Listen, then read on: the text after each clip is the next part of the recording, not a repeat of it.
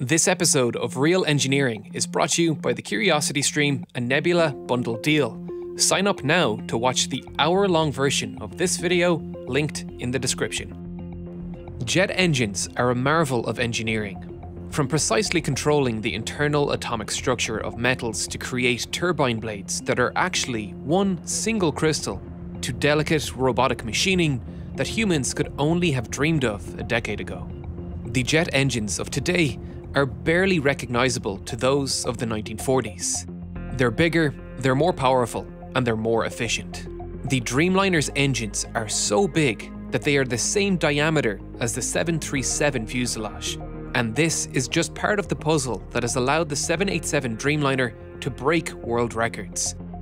In March 2020, in the midst of a global pandemic, the US government imposed travel restrictions on all European travelers.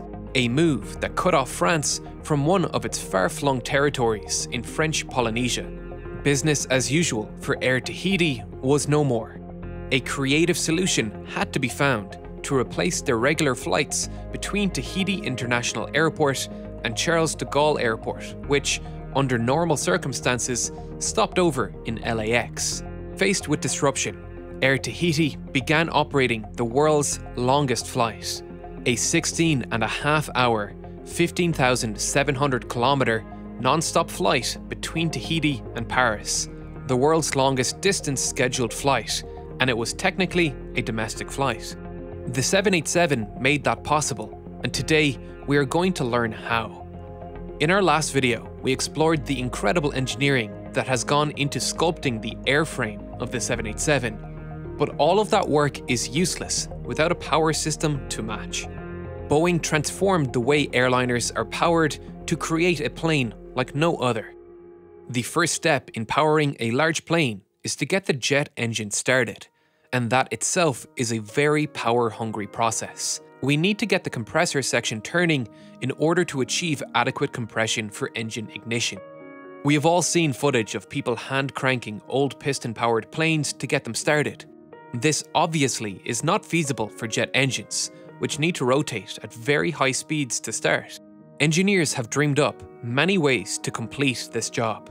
Some engines use explosive cartridges that look like shotgun shells that will be fired by an electric charge. The hot gas is expelled by the cartridge, then drive a smaller turbine, which is connected to the drive shaft through a reduction gear, allowing the smaller turbine to get the engines up to speed. Cartridge starters were popular in older military planes that may need to get into the air on very short notice with limited ground support.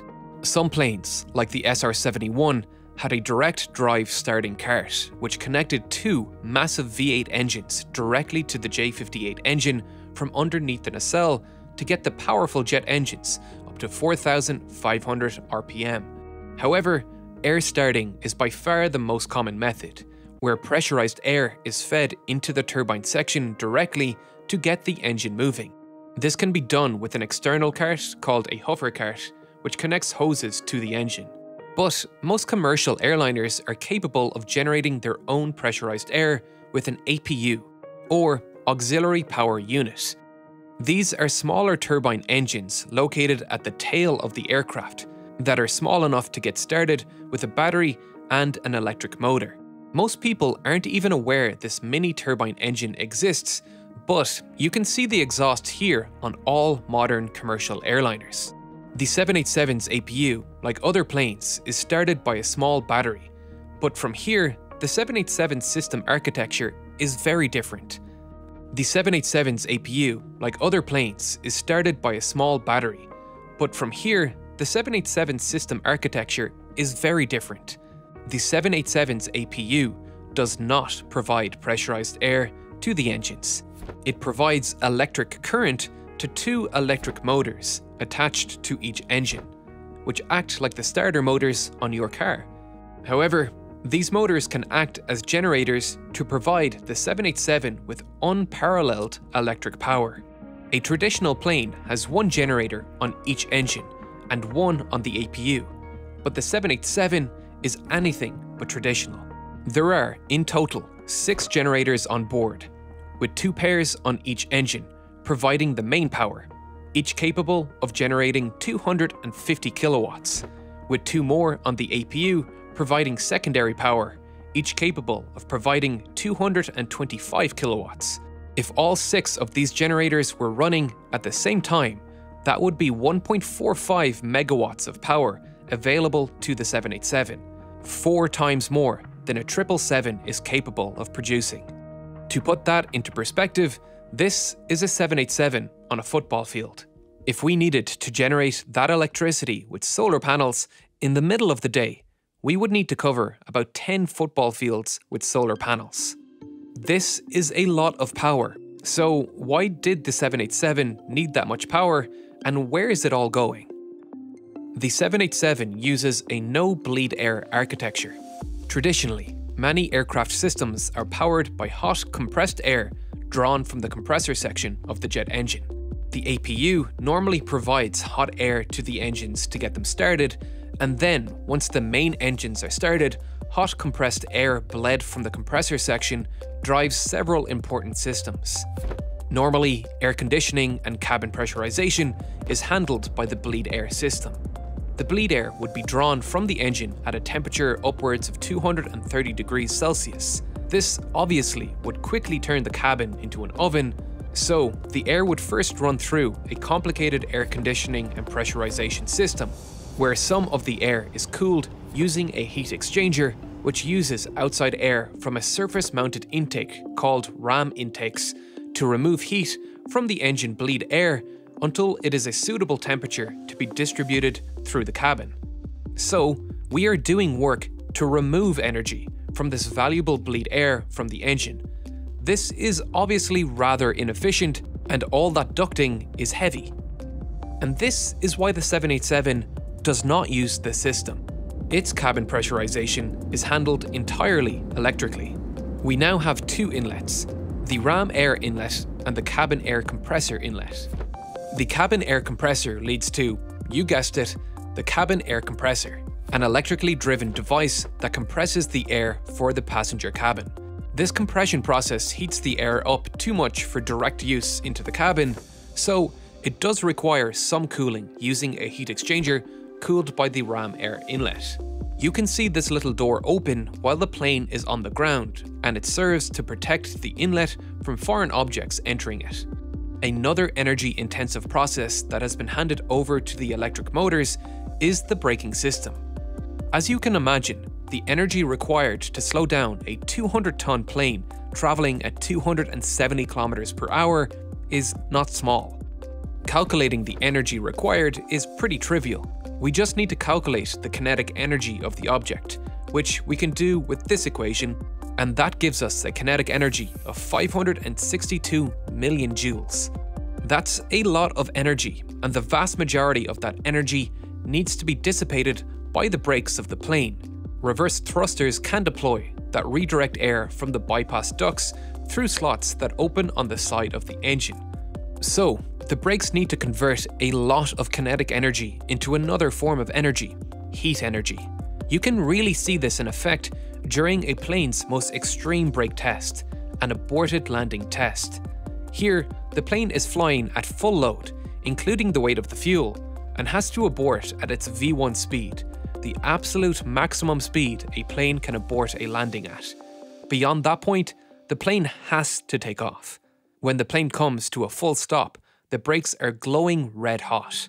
Typically, the braking mechanisms of planes is driven by hydraulics, with a hydraulic piston forcing the brake pads against the wheel to slow down the plane. The 787 removed this bulky hydraulic system and traded it in for brakes actuated by electric motors. Each of the 8 landing gear wheels feature one of these units, and together they helped eliminate between 62 to 111 kilograms of weight from the 787, while also being drastically easier to maintain and install. The 787 does have a hydraulic system, however, but it has eliminated 2 large bleed air-driven hydraulic pumps that are normally used to meet peak demand during takeoff and landing, where landing gear actuation and deployment of high-lift devices like slats and flaps would overload the other pumps that power the hydraulic system during cruise. The 787 had the added electric power needed to rid itself of these bleed air powered pumps and replace them with more efficient electrically driven pumps. To boot, the 787 is able to generate higher hydraulic pressures that allow it to use smaller hydraulic components, which saves both weight and space. So, that covers most of the system architecture, but we haven't even touched on the revolutionary engines themselves.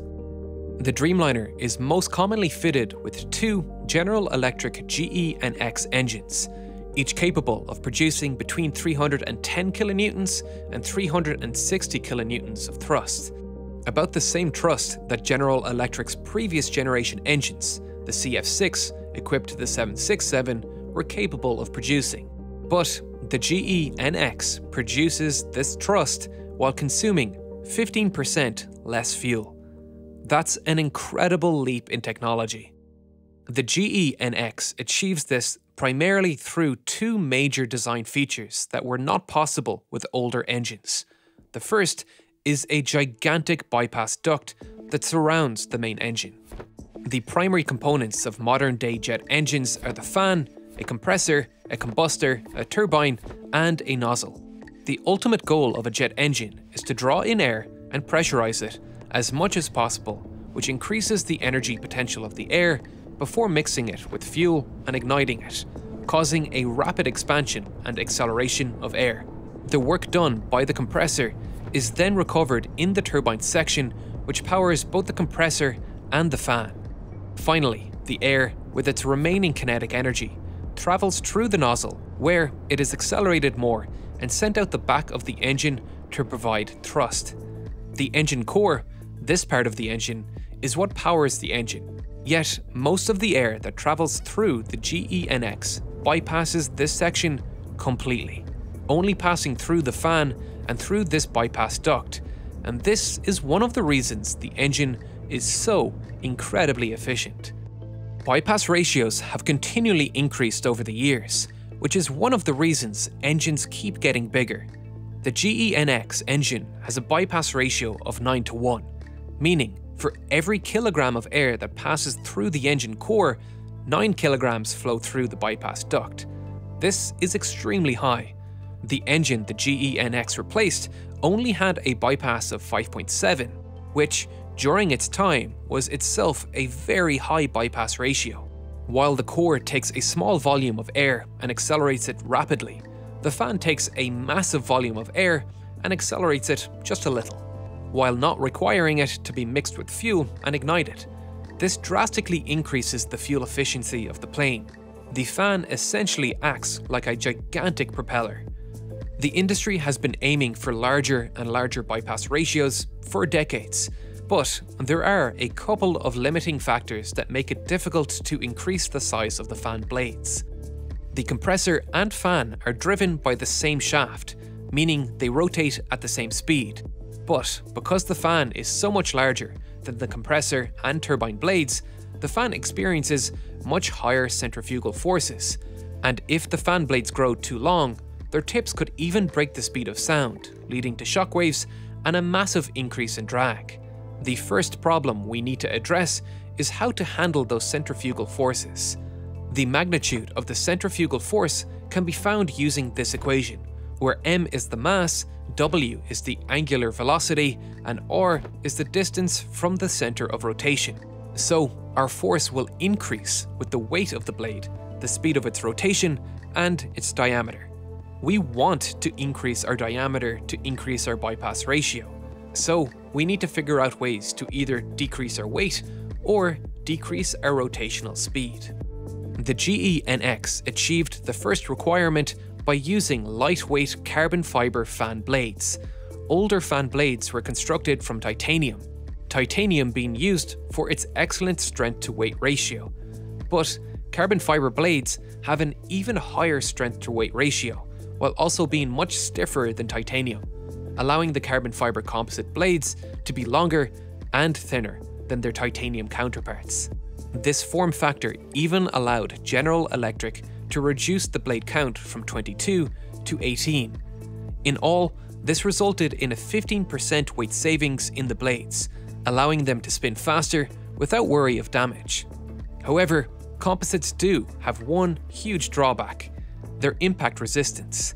One of the tests engines need to pass to reach certification is the chicken gun test, which, as you may have guessed, involves yeeting a dead bird into the engine and seeing how it holds up. The fan blades are the first part of the engine any foreign object will encounter, and thus need to be capable of withstanding the impact. Early development of composite fan blades by NASA and GE showed that composite blades by themselves simply were not up to the task. To solve the issue, the leading edge of the blades are reinforced with titanium. Bypass ratios are likely to continue growing as our technologies develop. Speed reduction gears between the main drive shaft and the fan may allow engine manufacturers to increase bypass ratios even more. Pratt & Whitney employed this technology in their PW1000G engine to achieve the largest bypass ratio ever seen in a commercial airline turbofan engine. They included a planetary gear between the main drive shaft and the turbofan drive shaft, which applied a 3-to-1 reduction in speed, allowing the turbofan to spin at a lower 4,000 to 5,000 RPM. This enabled the fan to grow in diameter, as the forces the larger blades had to endure were drastically reduced with a lower speed, giving the engine a record-breaking 12.5-to-1 bypass ratio. General Electric considered the design for their new LEAP engine currently in use by the 737 MAX, but problems with weight and maintenance of the planetary gearbox deterred them, and that hesitance may have been justified, as the engines have had a turbulent operation history with several groundings and engine removals, although these issues were not directly a result of the planetary gears. However, as the technology improves, we may see more of these geared designs being used to drive even greater fuel savings. The next design feature that helps the GEnX to reduce fuel consumption is the extremely high compression ratio achieved through the engine's compressor section. Compression ratio is the ratio found by dividing the pressure at the exit of the compressor section by the pressure at the inlet. This one variable has huge implications for a plane's fuel efficiency, and just as we can see a clear upwards trend for bypass ratios over time, the same can be seen for pressure ratios. The reason for this is fairly simple. By increasing the pressure ratio, we can maximize the energy we can extract from our fuel, because there is more useful energy available for extraction in our turbine and nozzle than if we compress the air less. But it's not quite as easy as just increasing pressure across our compressor. In order to achieve higher compression, we may need to increase the number of compressor sections, which will increase the weight of the engine, which will increase fuel consumption and reduce the advantage. Higher compression will also lead to higher temperatures, which may cause material failure in the compressor blades. And perhaps most critically, increasing the temperature results in increased emissions of potent greenhouse gases like nitrogen oxides. Nitrogen oxide formation rates rise exponentially with flame temperature to break down nitrogen molecules in the air and allow them to combine with oxygen. To facilitate increased pressure ratios while hitting climate change goals, this problem had to be addressed, and they did it through ingenious fuel injection technology. The compressor feeds its high-pressure air into 22 fuel-mixing nozzles located in a ring around the compressor exit. Their job is fairly simple: mix the fuel into the air and ignite it. A simple job that started development in 1995 with both General Electric and NASA. The art of crafting the perfect fuel injection nozzle is incredibly complex, a delicate yet violent process, like an orchestra whose crescendo is a fiery explosion. With the advent of 3D printed manufacturing, GE has been able to create a fuel injector with a complex internal labyrinth of air channels that traditional tooling simply could not cut. The fuel injector they developed is called the Twin Annular Pre-Swirl Injector, or TAPS. So how does it avoid those dangerous nitrous oxide emissions? By carefully controlling the air-fuel mixture ratios to control flame temperatures. If we plot flame temperatures against air-fuel ratio, we get something that looks like this: the max flame temperatures occurring at stoichiometric air-fuel mixtures. That is, the mixture where air and fuel are both entirely consumed in the reaction. This is the zone where nitrous oxide emissions are highest because the flame temperature is highest. To minimize nitrous oxide emissions, we can aim to be over on this side of the curve with a rich air-fuel mixture. But that would result in a lot of wasted unburnt fuel. So instead, we aim to be over here on the lean side of the graph. If we map the combustion process for GE's previous injector fitted to over 22,000 CFM56 engines, we would see the air-fuel mixture is initially injected in this zone with a rich air-fuel mixture. Then it goes through a dilution process to reach a lean mixture where the fuel is fully consumed. The issue with this is that the fuel goes through the stoichiometric region in between these two phases, creating a great deal of nitrous oxides. The TAPS fuel injector looks like this, with a central main pilot surrounded by a ring-shaped main injector, creating two swirling airflows that look something like this, which uses a large amount of air in the pre-mixing phase to ensure thorough mixing and a lean air-fuel mixture. If we map the combustion process of TAPS, it starts in the lean zone and gets even leaner further into the combustor, never getting close to the peak nitrous oxide production region. This may seem like a simple device, but it took generations of design iterations with computer simulations gradually bringing the engineers closer to their target. And none of their designs would have been possible without current generation metallic 3D printing that could manufacture the complex parts with the materials capable of resisting the enormous heat within the combustor. 26 years of development paid off with 60% nitrous oxide emission reductions, a fuel injector compatible with the record-breaking 58:1 pressure ratio used in the GEnX. GE managed to increase the pressure ratio even though they reduced the number of compressor stages. Each of these turbine discs is one stage. The GEnX contains 10 stages, 4 fewer than the CF6 engine it is replacing. GE managed to do this through new improved blade design, which is a lot less info than I wanted to share, but finding information on this topic was incredibly difficult, a testament to how advanced and secretive the technology is. The compressor does include 3 blisk stages, which are perhaps the most impressive feats of machining I have ever seen. Traditionally, compressor stages are made by attaching the blades to a separate disc with dovetail connections. This decreases manufacturing complexity, but the dovetail connection is less durable, increases assembly and maintenance costs, and allows some air to escape through the connections.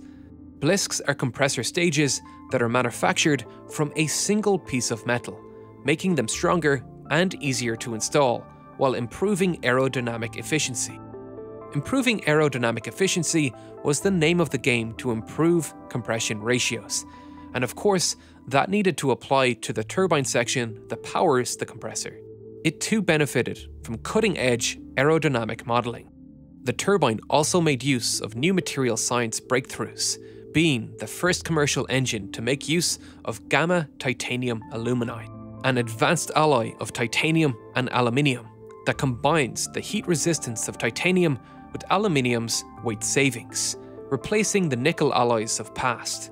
It took 3 decades to take this material from the lab to commercial use, and the Dreamliner was the first plane to make use of it, paving the way for the material's acceptance in the industry. All of these factors combined to allow the GEnX engines of the Dreamliner to reduce fuel consumption by 15% over previous generation engines. That is an astronomical leap, and on top of all that, the engine is 60% quieter than similar sized planes, in part thanks to the engine's most distinctive feature, this sawtooth pattern on the fan casing and the engine exhaust. These features are called engine chevrons, and they aren't just futuristic cosmetic design, but functional parts of the engine that significantly reduce engine noise. The question is, what difference can a mere shape change at a nozzle exit have on the overall noise pollution produced by the aircraft? Because turbofan engines force air out of their bypass chambers and turbines at speeds that are much higher than the speed of the ambient air, the air interacts with the free stream air, causing mixing. This mixing causes uncontrolled vortices, which in turn generate excessive noise for both the passengers and the community on the ground. Think of it like water accelerating down a waterfall and striking the water below. That turbulence can be extremely loud. The chevrons aim to control the vortices that are shed from the engine nozzle by creating smaller vortices at each of the teeth of the chevron to allow the hot, fast air being expelled from the engine to mix with the ambient air more gently. This is said to reduce jet blast noise by as much as 30% and allowed Boeing to use substantially less sound insulation in the fuselage walls of the aircraft, which helped to reduce aircraft weight. The 787 truly does live up to its name. It provides a passenger experience that is almost incomparable to that of other commercial aircraft, with advances in noise reduction, fuel efficiency, and passenger comfort. This series is usually saved for aircraft and technology most of us will never set foot in. But the 787 could be the most advanced piece of engineering we have ever covered. And it's a plane many of us will have the opportunity to fly in and marvel at the decades of engineering advancements that made it possible. This nearly half-hour-long video is just half the story, but the full hour-long director's cut version has been available on Nebula for over a week. It combines the two halves of this video released on YouTube into one seamless, ad-free experience that you can sit back and relax to watch. I removed one section from this video detailing the complicated thermodynamics explanation of why compression ratios actually increase efficiency, because it felt just too academic for YouTube. But I think die-hard fans of this channel may enjoy listening to a 10-minute explanation of temperature entropy diagrams. The director's cut also includes explanations of the 787's nifty electronic heads-up display in the cockpit and electrochromic window shades. I felt neither of these topics really fit in anywhere in the larger script. Nebula is the best way to experience our videos.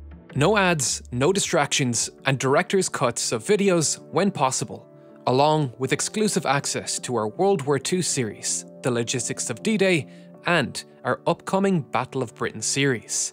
If you want to see more content like this, the best way to support the channel is by signing up to Nebula with the Curiosity Stream bundle.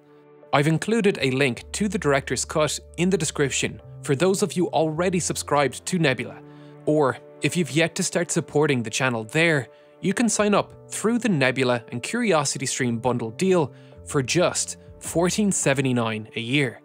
That's over $1 a month, but that $1 has a gigantic impact on this channel, because we get to own and run our own streaming platform, and that gives us the freedom to create what we want, how we want. A little over $1 a month.